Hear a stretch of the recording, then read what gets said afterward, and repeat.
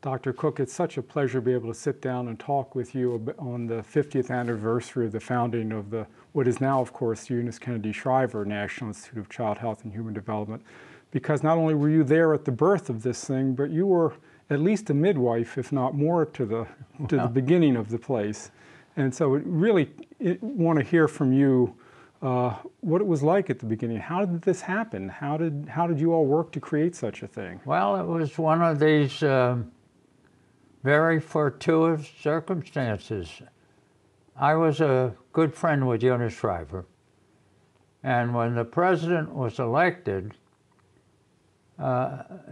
before he took office, they put together a task force to look at health and social services for the new administration. And I got a telephone call one day asking me if I could serve on this task force. So we met at the Mayflower Hotel for the first time. And this was the period in between the election and the inauguration, or when was it? Right. It was right after the election. And we met in the Mayflower Hotel. There were 5 of us. Wilbur Cohen was the chairman of the little group. Then we had to go up and see Governor Ribicoff? Ribicoff, right. And he had been appointed Secretary of Human Services, and he wasn't a bit interested in my presentation. But Ted Sorensen was there at the time.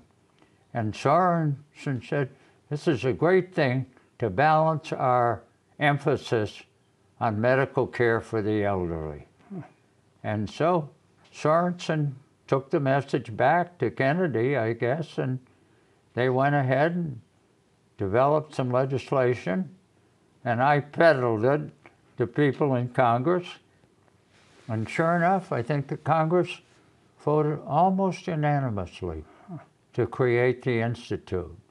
Eunice Shriver was a big help because the 2 people that control all medical activities was Lister Hill in the Senate and John Fogarty in the House. So we went to see John Fogarty, and he had been prepped by the head of the NIH that this wasn't a good idea. And so at the start of the interviews, he really showed that he wasn't in favor of it. And Eunice, I can remember so well, Eunice said, do you have any retarded people in Providence?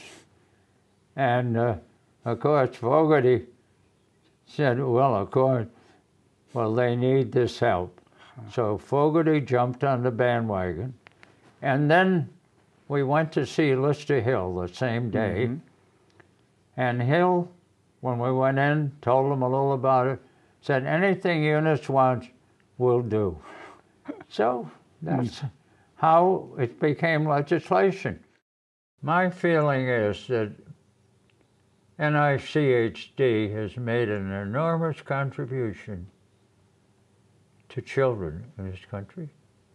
And I think to medicine in general. What you do with a child seems to make an enormous difference in his life.